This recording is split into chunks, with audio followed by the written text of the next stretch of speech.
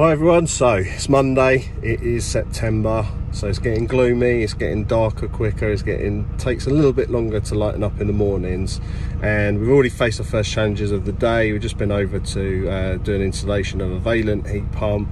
The pad that's been laid out by the building contractor isn't quite the right size, so they've got to rejig it. We need to get a buffer up into the loft hatch. The loft was slightly too small, so we've had to make a few amendments to get the buffer up into the loft space. And also we've got a new apprentice starting this week, Adam. So he's well up for the challenge. We've got quite a lot to do today, so we're going to show you a few things that we have to get up to for our commissioning process and everything else that comes with it on a new build project over in Croydon.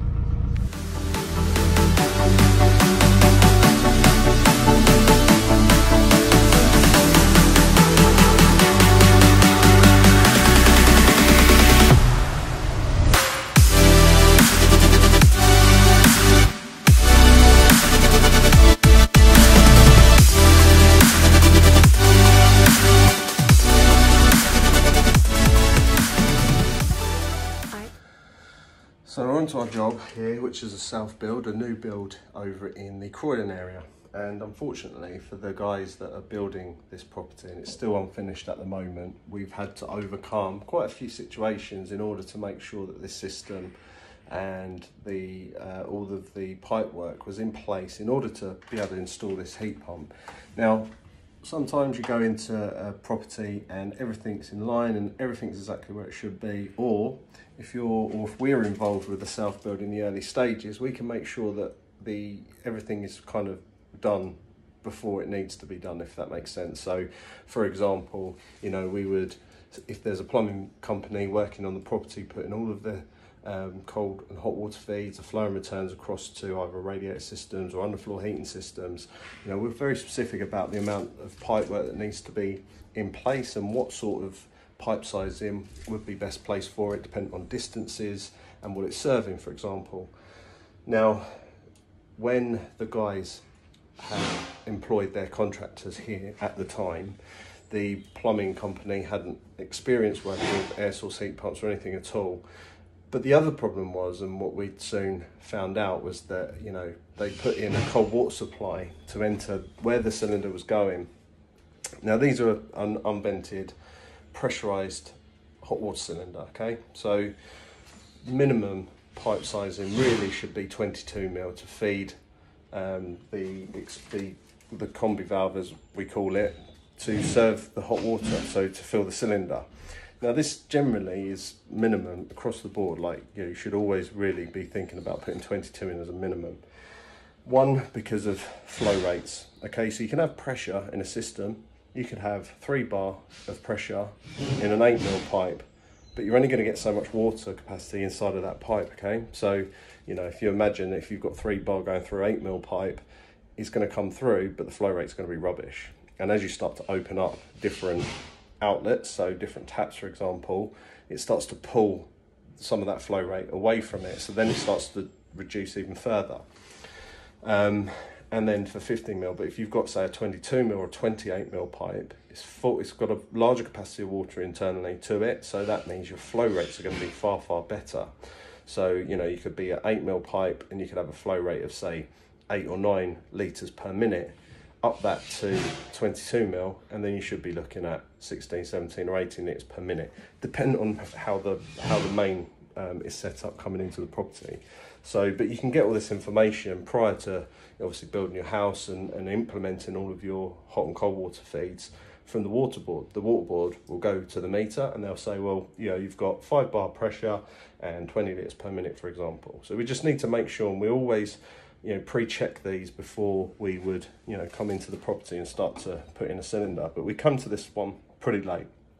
And the reason being is that the building contractor was kind of out of his depths a little bit when it comes to, you know, what to implement internally. So, you know, we kind of had to pick this up a bit late in the project.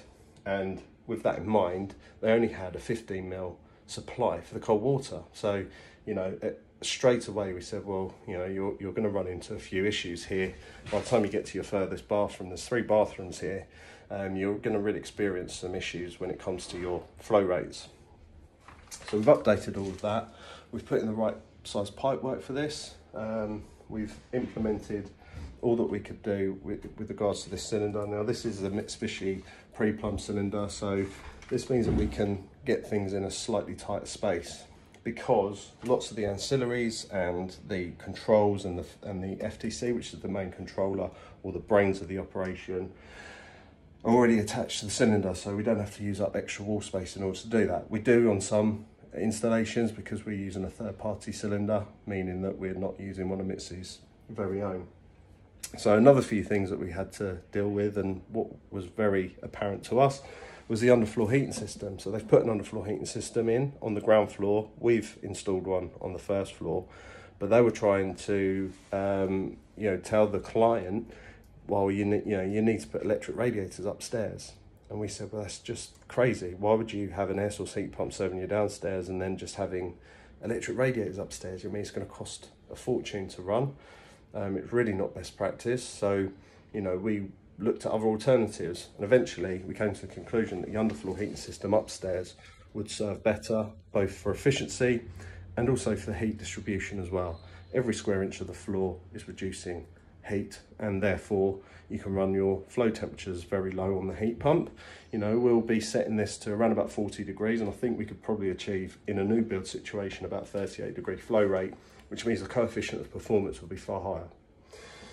So again, they were just they hadn't really thought about thermostats, and they'd ordered parts for the ground floor and ended up giving them wired thermostats, but to none of the electricians, all the walls were finished, plastered, and they hadn't put in a 3-core and earth to serve these thermostats. So again, we've had to change the system and give them wireless thermostats in order to give them an opportunity to zone each room, and without having to rip apart walls and add wires in. They're all solid walls, so it's not always the easiest thing to have to implement after the fact. We've got a supply for the power coming off of this subboard, so we've got a consumer unit dedicated in here. So that just supplies for the immersion here. So it's got a separate circuit breaker for 16 amps to supply the control for the immersion in this. We've also got a 32 amp supply for our outdoor unit, which is the Mitsubishi Ecodan. And we're going to have a quick look at that, shall we?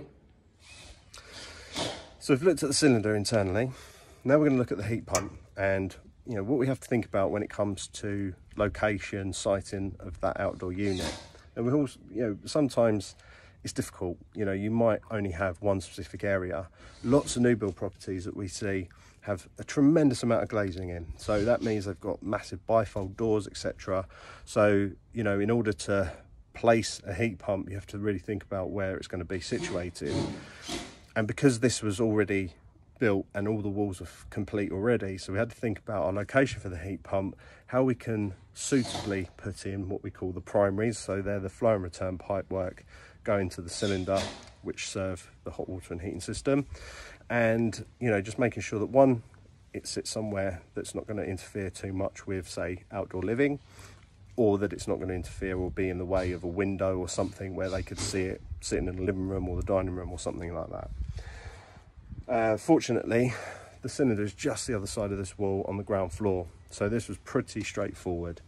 But again, I'd say to any self-builder, if you're considering what you need to do, and we'll touch on this in other videos, but it's to really think about placement of the heat pump, placement of the cylinder, what needs to be in place before you start shutting off walls, for example, signal cables, power to the unit itself. So we've got our rotary isolator out here, which has to power this outdoor unit, has to be external and has to be within kind of touching distance of the heat pump, so that it allows you to isolate if you need to do any work on the heat pump itself.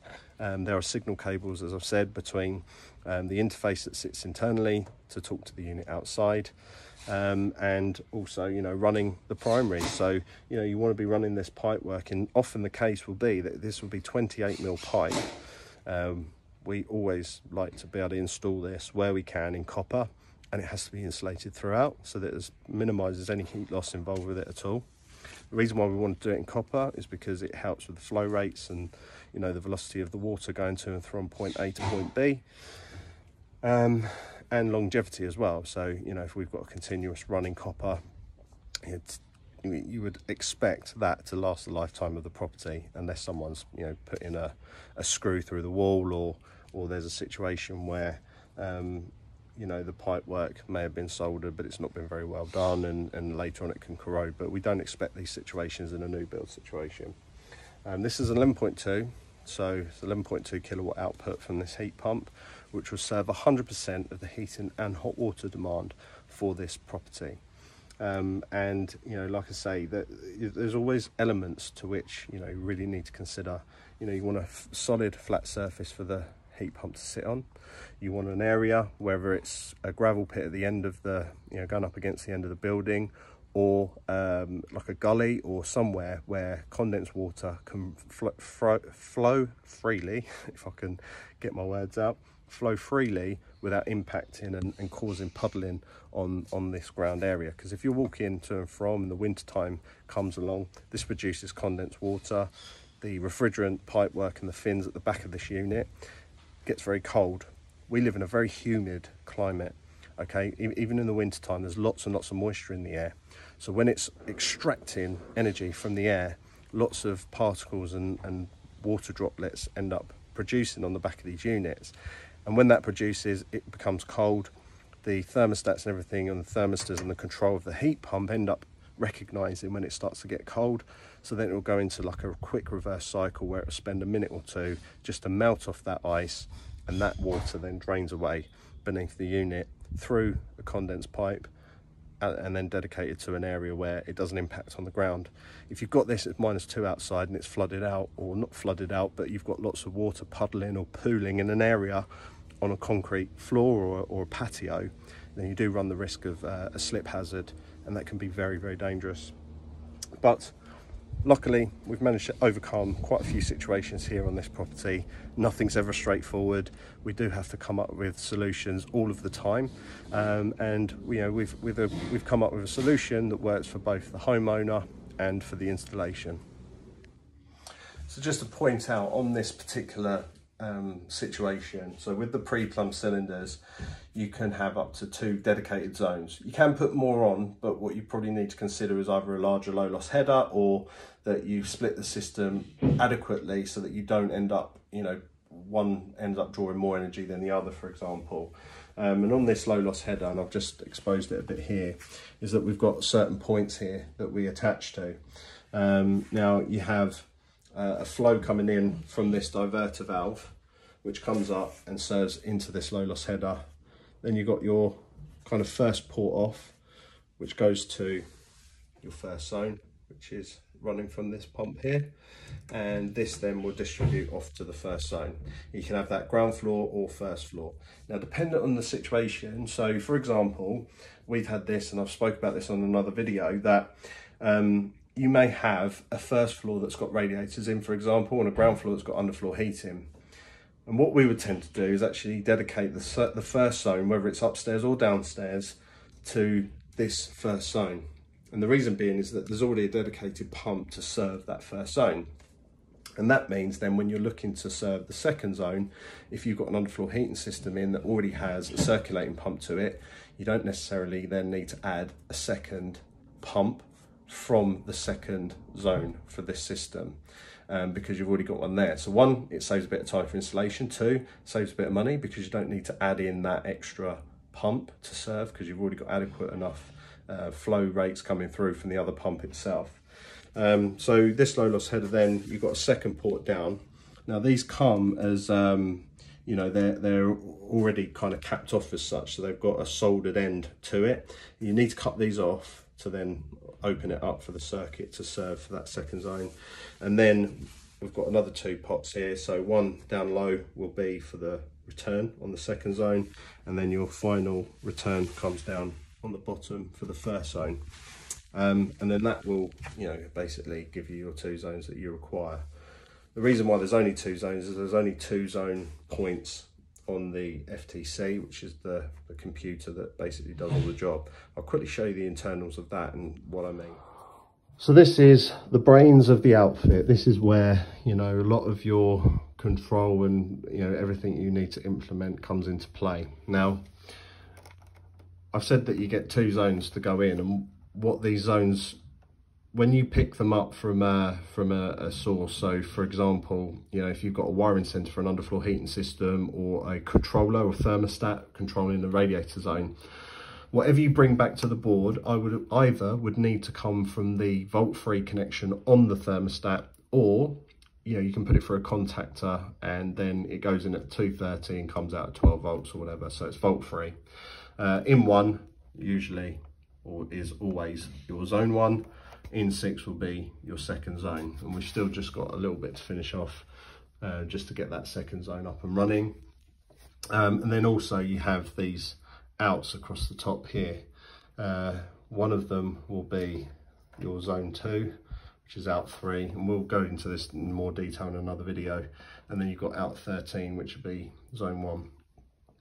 Originally this sits up at the top at out 2 when it's just a single zone situation. So there's a lot of stuff going on here. We've got this is your signal cable, so this basically, once we're calling for heat for any reason, whether it be heating or hot water, that goes back to and that's hardwired back into the heat pump itself, and it will also power the brown. Actually gives you, S1 gives you the power to get this PCB up and running.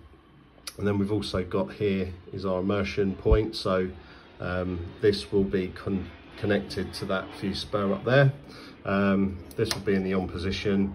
When that's on, it doesn't mean, and we keep that switch on all of the time, it doesn't mean that the immersion's constantly on, because this relay will bring it in and on, you know, on and off as and when it needs to, whether that's for Legionella or whether you need to put it into, say, like an emergency mode if the heat pump was out of operation, for example. So the contactor, that would be live all of the time.